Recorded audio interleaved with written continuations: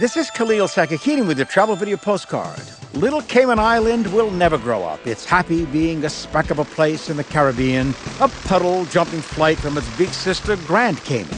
Not much to do here except play in the sparkling water and marvel at the empty beach, the sweep of sand, and the dramatic sunsets.